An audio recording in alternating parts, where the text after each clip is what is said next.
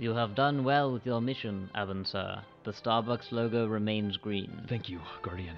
And if I may suggest my next assignment. Alivus, a friend of mine and hero of the Corps, has contacted me on my way back to Oa. He's in Sector 3 and needs urgent help to prevent a planet full of orphans from imploding. If I can fully charge before I get there, I think I can... Yes, very sad. But you know we cannot spare the resources on any old orphan apocalypse, Aban. We must be sensible and impartial in our allocation of the Corps. What else calls your attention? The Lantern of Sector 2184 is requesting assistance to clean his yard? Lantern Wyatt Smith, human. What? Lantern Smith requires assistance?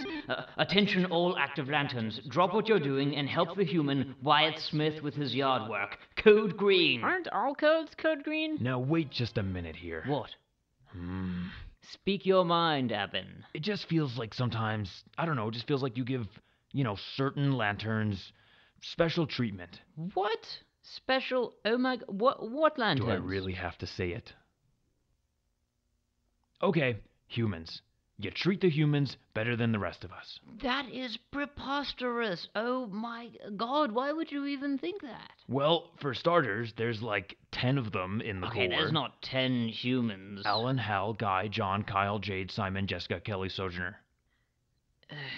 You forgot Wyatt. Okay, look, they just have like a lot of crime in that sector, okay? I was literally born on a planet called War World. You don't think I have crimes in my sector? I am from a planet called Apocalypse. Look, have you actually been to Earth? Okay, they have like actual Kryptonians and like people made of bats and roller skates at their sporting games. It's a pretty wild place. Okay, but like, why is it always a human that has to save the day? It feels like the last 5 or 6 times the Corps has like almost been cooed or almost been destroyed. Which, by the way, that's like a whole other issue right there. It just feels like it's a human that always is the one to make the difference. Okay, that's just not true, right? Mogo isn't human, and he saved the day countless times. Mogo, the living planet. Yes.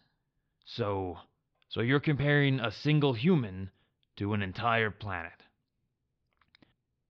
Look. No. Just tell me. Tell me what is so damn important about humans that you're willing to sacrifice the rest of the Corps, that you don't care about the rest of us, okay, that you don't want to know even what seem it to is? matter, and I frankly... just think humans are cool, okay? What? Yeah, I just think they're neat, alright? They're like hairless apes, just walking around like everything's normal. It's fun. It's fascinating.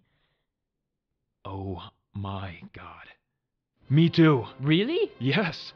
They're so cute with those like little walking appendages. Right? I don't remember what you call them. I actually also find them adorable. Yeah, I could eat those little guys up. Like, I mean, my species actually has the intestines for that, so I could talk about humans all day long. Wow, okay.